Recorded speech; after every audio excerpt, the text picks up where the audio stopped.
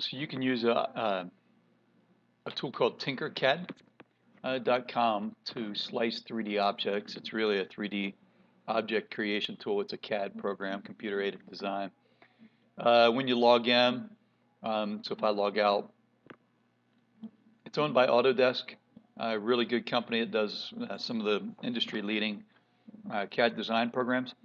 If you just do sign in with Google, it'll create an account for you. The first time you'll have to allow some certain things, but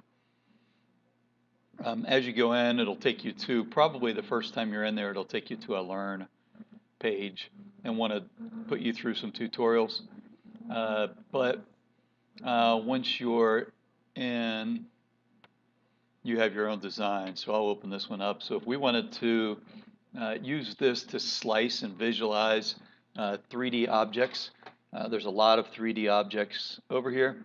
And to be honest, you just kind of drag it out. So I can drag this one out. I can resize it however I want. To get the sliced view, though, what you want to do is combine it with a hole. So you have to kind of cut it in half. So I'm going to take a box, and this is a hole. So you can have solids and you can have transparent holes.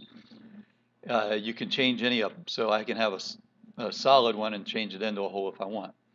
So it's not limited to the ones that are over here. But if I want to take a sliced view of this, let me just create this hole.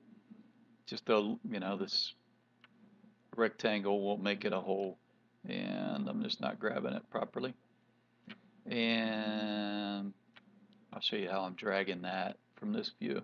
So I'll grab that, that's my height.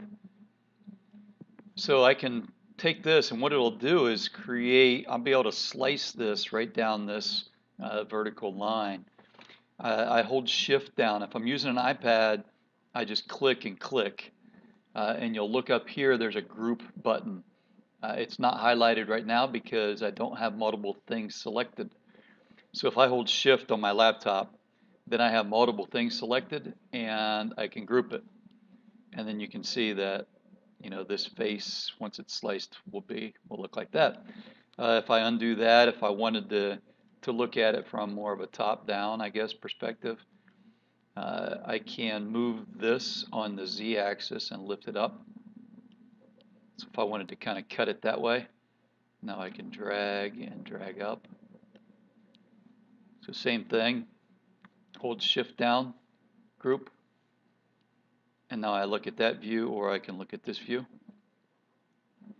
If I have different objects like a cylinder, so I know a cylinder looks really cool when we slice it, I'll make this a little bit bigger so we have something to work with. I'll get another box out, and I'll just resize this. Guess it's not, I didn't really make that a cylinder anymore, but that's all right. It is, but just oblong. All right, hold shift, and now we can look at that face and see that it's just a rectangle. Let me know if you need any more suggestions in that, but again, TinkerCAD's a really good way to look at objects, three-dimensional objects, when we slice pieces of them. So you can do it with any of these. Enjoy.